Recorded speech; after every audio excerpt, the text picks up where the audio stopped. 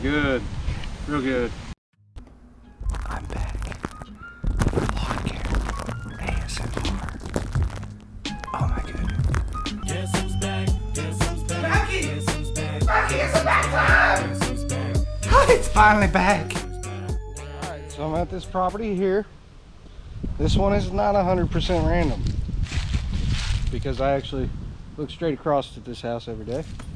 But my neighbors, they got some tree work done, and they hired somebody who was fairly new in business. They gave them a leap of faith, and I do want to give a quick piece of advice for anybody that's new in business. When you're new in business, your word is very important. When you say you're going to do something, you should do it. So they paid this guy. He said, I'll be back tomorrow morning. I'm going to come get these piles and haul those away. Now that has been almost 2 months and they're still sitting there. So I'm going to haul these away, but I can't stop there. I'm going to come in and I'm going to clean up the leaves on their yard. They've got quite a few over here. And then I'm going to do the edging, make everything look good for them. And if you guys tell me to, okay? If you guys tell me to, I'm gonna have a real surprise for them. I'm gonna gut out their landscaping and I'll put new landscaping in here. Something that makes their house look a little better, a little nicer. So, if you guys tell me to, I will. Let's go ahead and get started on this. I'm going to pick up the limbs, load them in the trailer. We're doing a bit of remodel type stuff. As you can see, the house, we're working on the house. The turf is in lawn renovation mode right now, so it's all dirt. But this here, that's gonna go into the dumpster at the dump, and all this will go to the dump, and they'll grind it up and, you know, give it away as mulch. Or I don't know what they do with it. They end up with a lot though.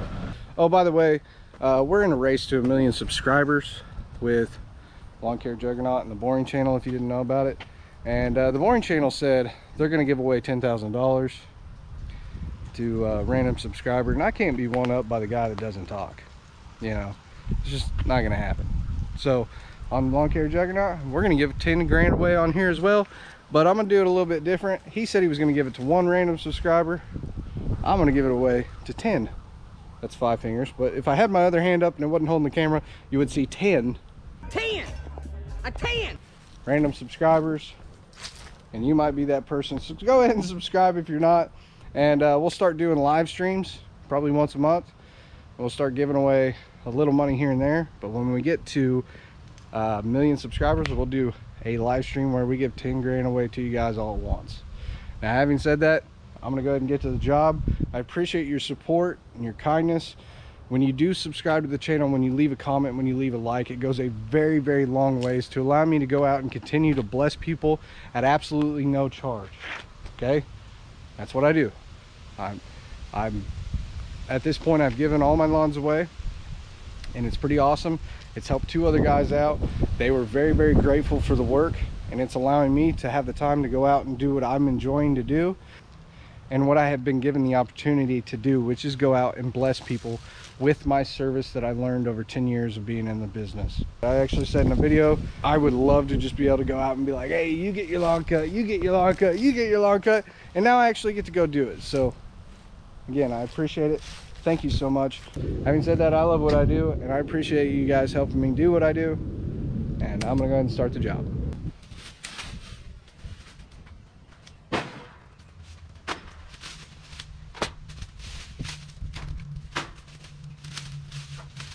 Rookies, they should have left as much together as possible. They cut it into little twigs.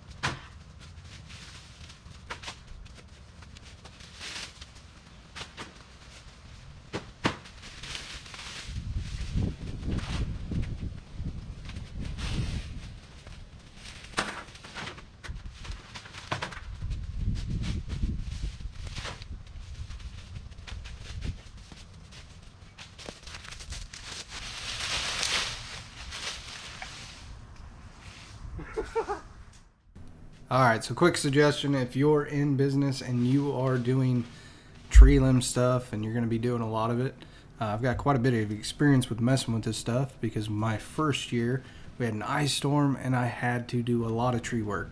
So a lot like these guys, I had a rookie mistake, and you know, I brought them all back to my house because I didn't know where to take them. Well, you can actually take them to a local dump facility for green waste a lot of the time. So most municipalities have that at your disposal.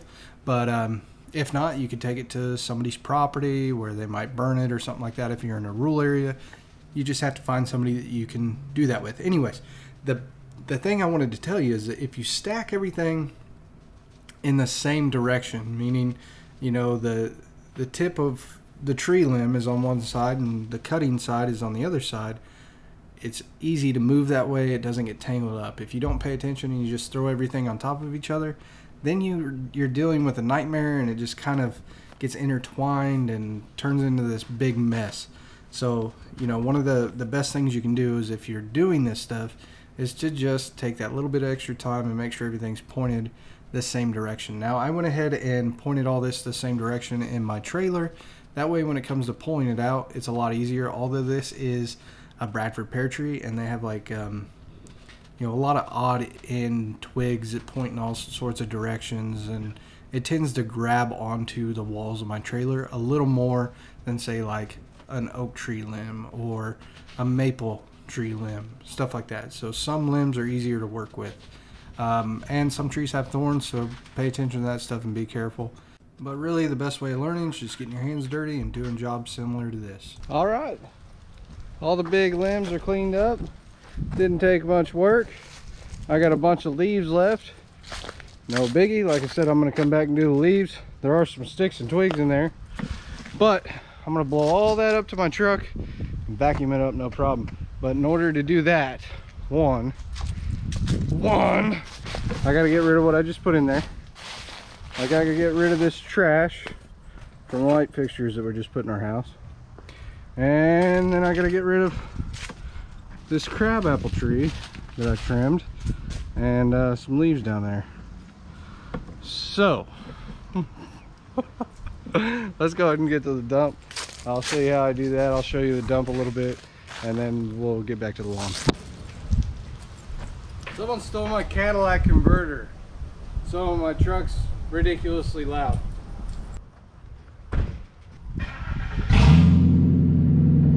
This place is looking pretty crazy. It's getting pretty full. That no smoking sign there is normally about 50 feet from the pile, so normally it's 50 feet that way. They are completely backed up. I don't know what's going on. Maybe their grinder's down or something. But yeah, there's mulch mountains. You can come out here and get mulch for free if you want. There's two sides. One side is big stuff and one side is small stuff. This is the small stuff side, and the chippings from over here, you know, I mean, they're still coarse, but they're a little better than the other side. Now, I would not recommend putting this mulch in your house, but some people do. It stinks like crazy though. There's a lot of green material in there that's breaking down. Anytime you have decomposition, well, the smell's just stout. Yeah, now I gotta clean the truck out, the trailer and the truck, and the boxes and the trash go up to the dumpster up front. A real common question is, why don't I have a chipper? And the answer is, it cost me $2.75 to dump this, as well as a full truckload all the way to the top. At that point, it's just more economical to do it this way, take a short little drive, be there, be done. You know, the other thing that goes with chippers, well, you can chip it up and have free mulch. Well, if I'm gonna mulch something, I use good high quality mulch and not this stuff, which it would be, if I was chipping it, it would be very similar to this. And if I wanted to, I can get an endless supply of mulch from out here. So it just doesn't make sense. I've used this on my garden though. It's good for your garden. Don't use it on your flower beds. Okay, here we go. I'm gonna go ahead and unload this stuff, and what you're gonna see is I'm grabbing stuff from lower in the pile. Typically, I would put a few larger limbs on the bottom, and that way I can grab those and pull everything out at once. I wasn't really that lucky with this stuff because it was all cut up pretty small, so it's pulling away from each other pretty easy. But if you have some larger, like 8 or 9 foot long limbs on the bottom, and you have 3 or 4 of them, then you can grab them and you can just pull it all out at once, which is really nice. In this case, I wasn't able to get them all out. I had some stuff behind me, so I pulled the truck forward, and then I was able to actually pull it out from there. Now the box for the truck is full of crabapple limbs that I cut from another project that I did recently, and because of that, they're kind of thrown in every which way, and it's kind of a nightmare as well. Now looking at this property, the very first thing we want to do is round up the leaves, so we're going to get all of those out of the flower bed first. And in this particular job, I blew everything to the truck, but sometimes if it's a larger property, you might just get it out of the flower beds and anywhere like a tight corner or away from trees or obstacles like this pole in the middle, and then you're able to use your mower like a big rake and actually use the side discharge to push it to the truck. That's a pretty effective way of using your mowers if you don't have a bagging system. So, you know, I've been a big fan of not using a bagging system for a long time, although I did recently get a mower with a bagging system, so we will see how I like that during leaf season, and we'll kind of go from there. I know a long time ago when I was using the bags on the side of a mower, like a larger walk behind, something like that, you know, those bags are made out of metal and they get very heavy very fast, and it just didn't seem worth it to me. But I did like having a bag on my push mower when I was using the push mower a lot. That came in handy a lot. Now, one of the big things you might have as a problem if you're a homeowner or if you're new in the business and you're using a lot of push mowing, if you're having a hard time cutting stuff, say it's a little tall and you're trying to cut a decent amount off, don't try to mulch it, don't try to bag it. Just pull up in the side discharge and side discharge it if you can. That's going to make it a lot easier to cut. The other thing is, instead of cutting back and forth in straight lines if you're using a push mower, I would suggest cutting in circles where you do 1 or 2 passes shooting everything inward, and then start doing circles facing outward and start pushing all of the grass away. And what that's going to do is it's going to allow the mower to shoot all of the discharge out a lot easier. So it's going to be able to function the way it's supposed to instead of clumping up and stopping the blade. I'm sure anybody that's used a push mower is very familiar with that. And then you kind of do the little lawnmower bounce where you're bouncing the front of the mower to try to get the grass clumps out. So, you know, just opening that up and using the side discharge really helps out a lot. And it took me like a year, probably like a good 7 or 8 months in the mowing business to go, okay, I can use that side discharge, because everybody talked about mulching. So you hear about mulching a lot, and basically mulching is just keeping the material underneath the mower so it shreds up finer. But if you're dealing with like thick wet leaves or thick wet grass, it's not going to mulch very well, because it's going to bind up underneath that mower and stick to the deck, and then it's just going to bog down your mower blade. So you need it to breathe and push all that stuff out real easy. As far as the leaf cleanups here, what I'm doing is I'm actually pushing everything in a line, so you'll see me going back and forth, and I'm staying behind it obviously because you're wanting to push in the direction that you want the leaves to go. So always kind of make sure your body's positioned in the area that you actually want to push it in. It seems like the backpack blower is one of the hardest things for people to pick up, but you're just manipulating air. So if you're trying to get stuff away from the garage door, well, blow in the middle of the garage door and it'll blow out, down, and away. If you're you know, trying to push it in one central location like I am in this video, I'm actually pushing everything to the truck so that I can vacuum it up. You'll notice that I turn my body a little bit, and I'm always making sure that I'm blowing everything in the actual direction that I want it to go. So if I stand in one spot and I blow to the left and right, well, I'm going to have things going to the left and right. But if I move my body around more and keep that nozzle tip pointing in the right direction, it's going to go where I want it to. Now the other thing is, when you're moving a large amount of leaves, work from the edge of the pile. So what I mean by that is, you know, I'll take bites at it, but if you watch how I'm blowing it, I'm not just like blowing at one flat spot on the pile. I'm actually going from left to right or right to left, working the edge of a pile, almost working everything in a line, which will really help as well. And you can see that right here pretty effectively. So I'm coming from the left side and moving into the right, and that way we can actually grab some material and push it out of there.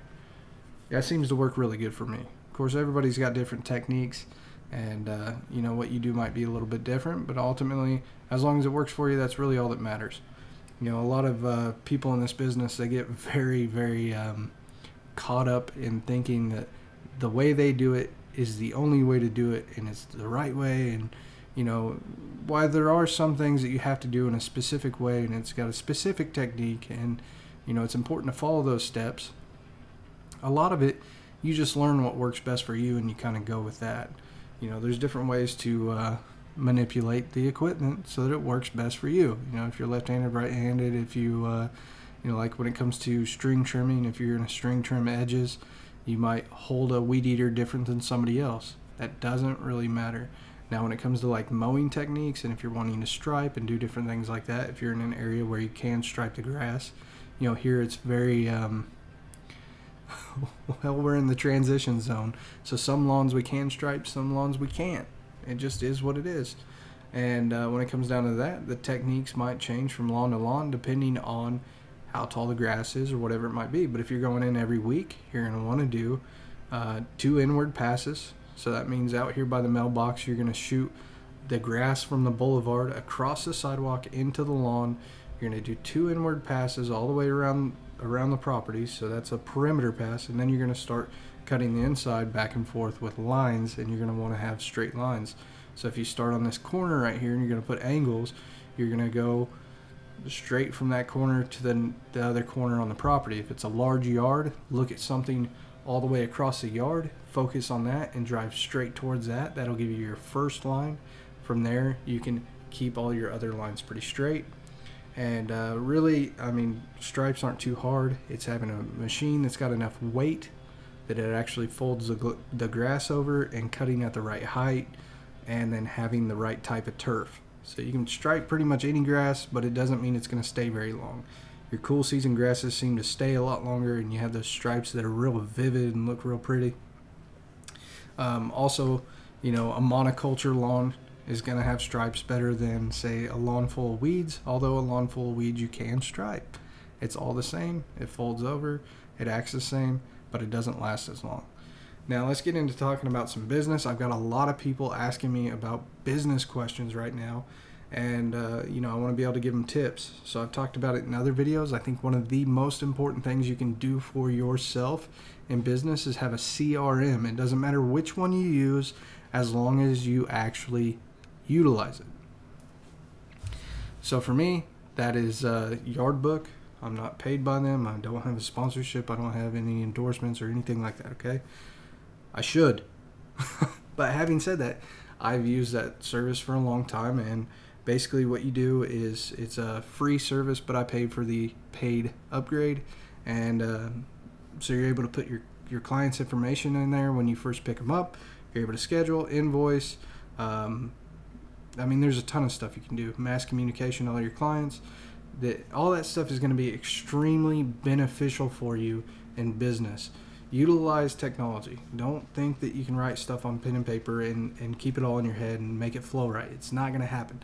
The next thing I want to tell you is, whether you are in your first year of business or going into 5 and you don't have things running smoothly, one thing is to figure out what services you offer and who's your ideal and likely buyer. So if you're trying to market towards residential clients, or if you're trying to market towards commercial clients, marketing for residential clients isn't really going to help you for that commercial client. I mean, it goes both ways, but you know, depending on the type of equipment you have too, that applies as well. So if you have tiny push mowers, marketing towards massive properties, well, it's not going to help you. It's probably going to hinder you.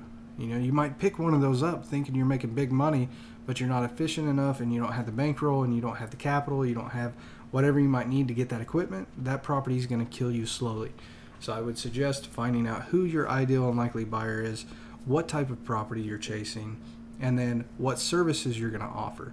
So it might be lawn service, it might be just landscaping, maybe you want to go into chemicals, whatever it might be, what type of service.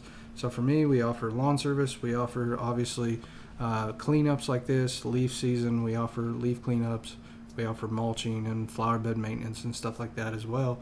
But you want to kind of have a timeline for that, so that's your service calendar.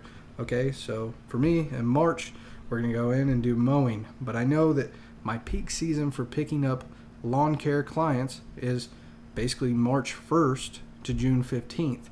Now that doesn't mean I won't pick up lawn clients the rest of the year, but that's the peak season for it. So we know we want to start marketing for lawns about 30 days before the lawn season starts. So typically, like I said, March 1st to basically March 15th, depending on the weather and how warm it is, because a lot of the times you're catching those new clients because of the temperature and feeling good and being able to be outside and that kind of stuff. So you want to market to those people 30 days before you're going to start whatever service it is. So right now we're coming into leaf season. You better be doing some marketing. But we're going to put out our door hangers for lawn service a month ahead. We're going to start typically February 1st to February 15th, like I said, depending on weather and how cold it is. But we want to get that first wave of door hangers or whatever marketing you're doing. You want to get the first wave out there before everybody else and before the season's really kicked off. Now, it might seem like a waste, but you're actually putting the first touch to that client. So make sure all of your marketing is branded the same. You want your door hangers to look the same, your lawn signs to look the same, your business cards to look the same, logos on your truck if you got logos on your truck. I don't have logos on my truck. Common question for that is, why don't I have logos on my truck? And the answer for that is, I'm not trying to pick up new clients. The other answer for that is, people got crazy in 2020 with everything that was going on, and I don't need crazy people calling me. I had a lot of really weird events with people towards the beginning of the season. I was just like taking all that off the truck. But that is what it is. Like, I had a neighbor that came out and tried to kill me with a machete. I got a call from him from one of our yard signs. He started just harassing me. I thought about putting his phone number up on Craigslist saying free goats, but I didn't. Anyways, moving forward, that service calendar and then your marketing calendar will really, really, really help you out.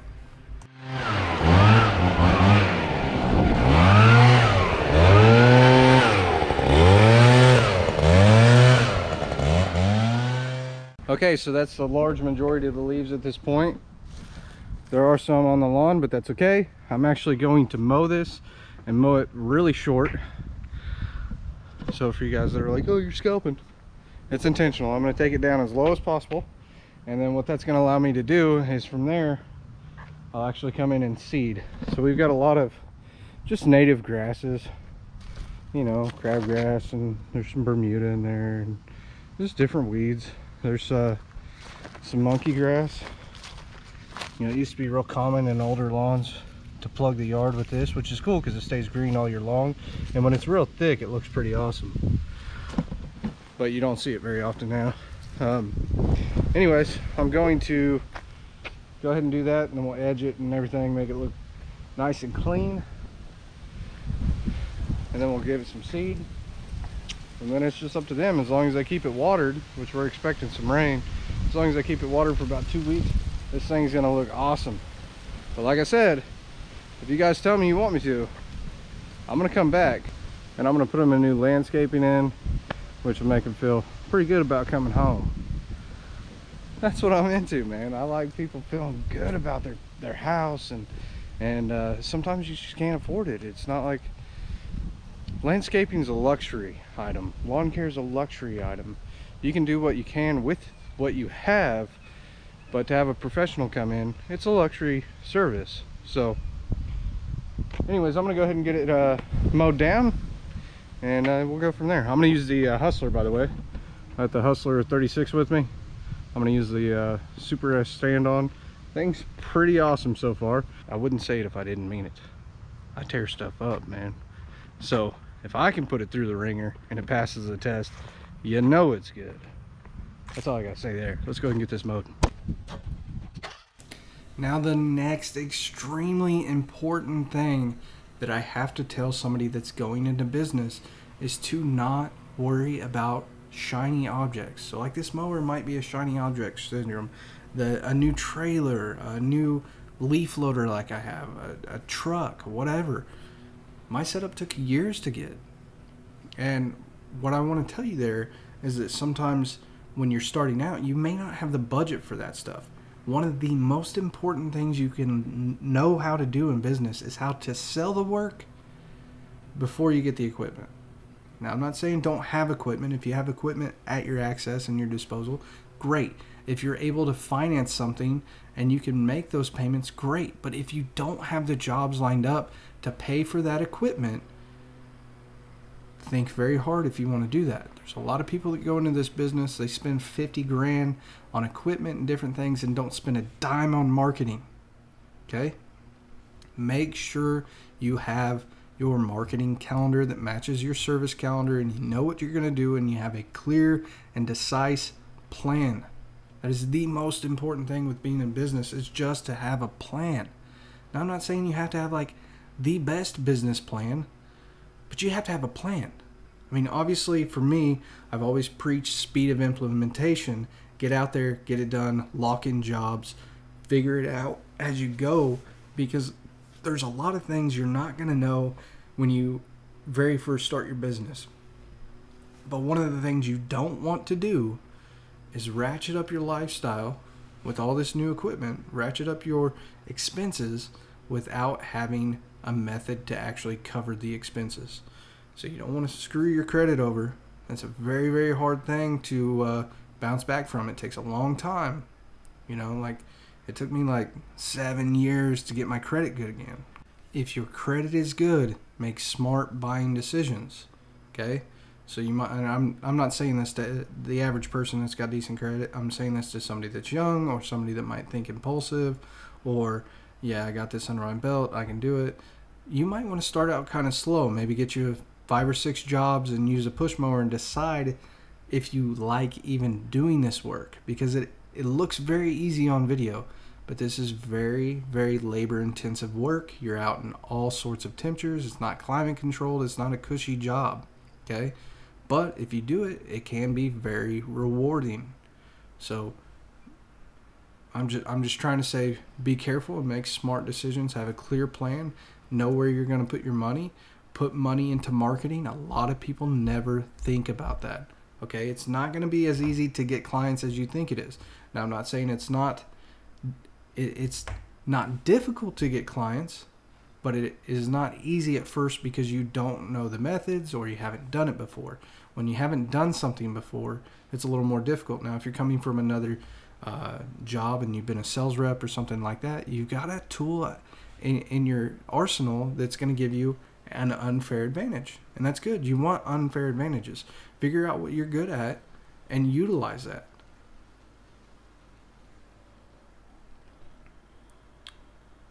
But protect yourself. So, now coming in here, I'm going to go ahead and talk about my actual, what I'm doing with the job. In this particular job, I am using not the line that I normally use, and you'll notice that I have to feed a lot more line. I normally use Husqvarna titanium line. Again, I'm not sponsored by them. I just like that line. I've also got a guard on, which I end up using more line when I have a guard on. A lot of people ask about why I normally run my trimmer without a guard. The only reason I have one on right now is because that trimmer I have accepts attachments, and that's a fairly new trimmer attachment at the end. But I take the guard off because it allows me to have more string out at one time, and then if I'm cutting wider areas, I can cut a wider path. Now, you're really only using about an inch to 2 inches at the tip of the string at any point in time. If you're trying to use the whole string, you're going to bog the weed eater down, and you're not going to have as much control and finesse with it. And I hate that line. It's a black diamond line, if you want to know. Some people love it. I don't like it. That's just me particularly. Now, as far as coming through on the cracks in the driveway. You're going to want to be careful. If you look at the way I'm tilting the head, you can see that I'm discharging all the debris away from these cars. So you can see it's shooting away. That's something that you'll want to learn, is learn the equipment. That way you're not damaging anything. Obviously, if you shoot a rock into a car, hey, guess what? You're going to have to fix that. If you shoot something into a glass door, you know, a French door in the back of a house, you're going to have to replace that window. It's not going to feel so good if you're replacing a glass door on a property, and you know that's pretty much all the profit from that property for the year taken out in about 2 seconds. And it happens. Now, the next thing somebody's going to say is, well, you could have insurance. Now, insurance is great in business, especially if somebody took out an air conditioner or something like that. But for most windows, you're talking about something that's fairly inexpensive, and you're not going to make an insurance claim for that. It just doesn't make sense. So you're gonna come out of pocket for that stuff. You need to have a certain amount of money that you're going to be able to come out of pocket in your business to take care of certain things, like theft of a weed eater, or breaking a window, or whatever, right? It's just going to happen. So when you are messing with your finances in your business, I would highly suggest separating your bank accounts, your personal and business. That seems pretty basic, but a lot of people don't get it, and it might take you several years. It actually took me a few years of making that mistake to finally figure it out. I decided to go with a method called Profit First method. You can check that out if you'd like. You can read the book from Mike Makowitz, Profit First, or you can watch a YouTube video on it on YouTube, and it's like a 30-minute video that'll give you pretty much everything that the book will.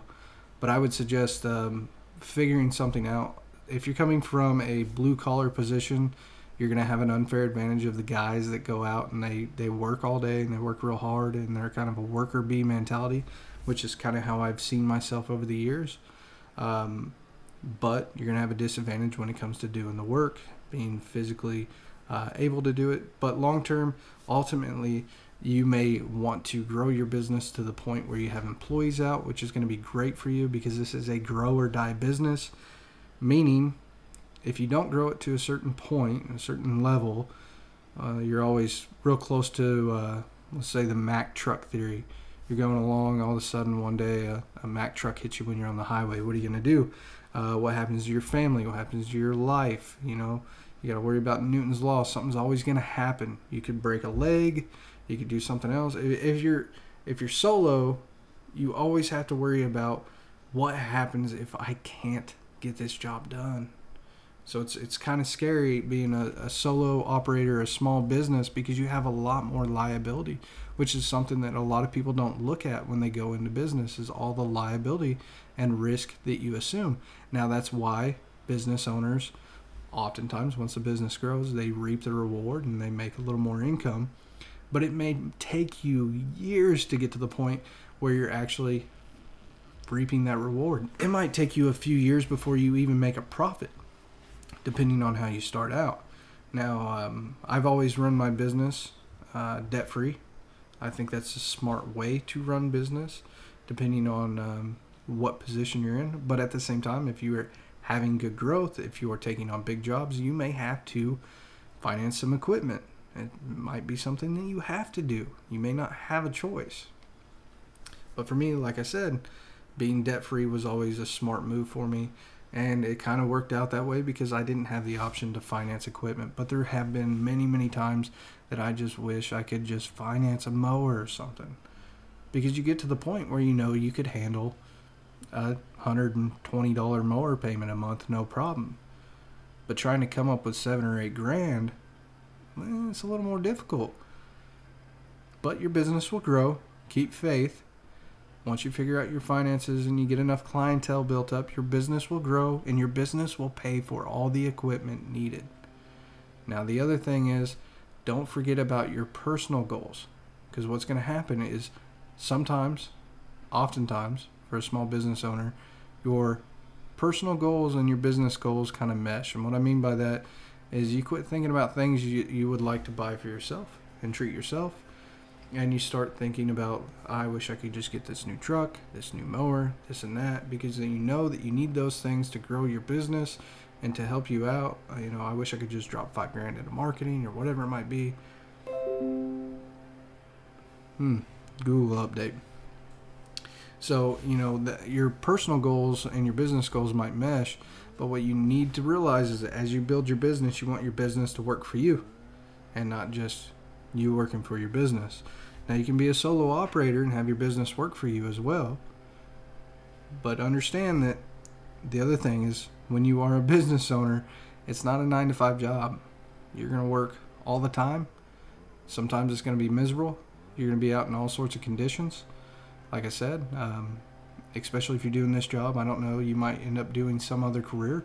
You know, there's a lot of people that listen to my videos and they are not in the lawn industry, but they have other businesses, and the same business tips apply from one business to another. So I would suggest reading books, listening to podcasts, and when you do, don't just listen to lawn care stuff. Listen to all sorts of stuff. Listen to a variety of things that will kind of wake your mind up and make you think about other tips and tricks that you might be able to apply to your business. It might not be the same business or the same industry, but don't just right off the bat go, well, that's a different business. It's not my business. It doesn't apply to me. Now, I know I spit off a lot of information in this video, and you know, it's a lot of talking, and some people don't like that. I do want to say, I should have said this earlier in the video, but if you made it this far and you want to just watch these videos with no talking, I have another channel. It's called The Boring Channel, and you can see all of the same work videos over there on that channel without the talking. Also, if you've made it this far into the video and you haven't, if you just give us a thumbs up, that would really help. And if you leave us a comment saying anything, that will help drive these videos up and get it to more people, and the people that need it may find it. If he waters, his yard's gonna look awesome.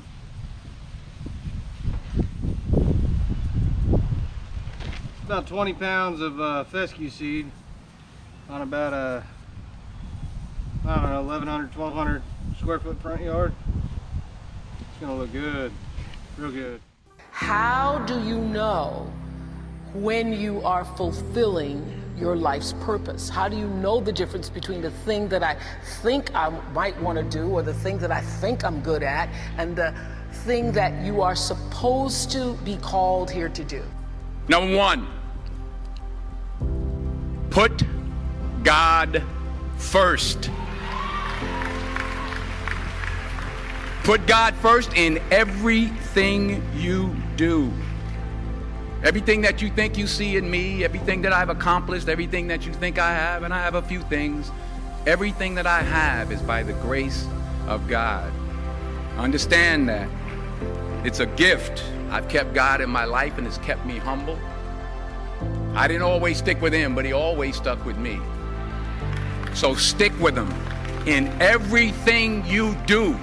So many people are not aware. They live their lives like they're comatose. They really don't examine the fact that you have purpose. And then you have to listen to your inner voice, that inner knowing, that wooing that says, I'm not empty yet.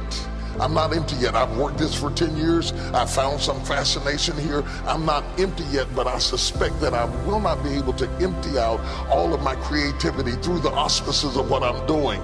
Open up to a new adventure. It's like going to the moon. We live in these little cubicles that we've been assigned to like inmates, when in reality, your world may be broader than your situation. Don't allow your situation to become your world when it's just a launching pad into the next dimension of your life. You gotta want the best out of your life, because we only have a moment on this earth. And it's going to be people that look you in the face and tell you that they believe in you. They're going to tell you from their lips they believe in you. But when you look them in their eyes, you're going to know that they're not telling the truth. That's the hardest thing for a man to take.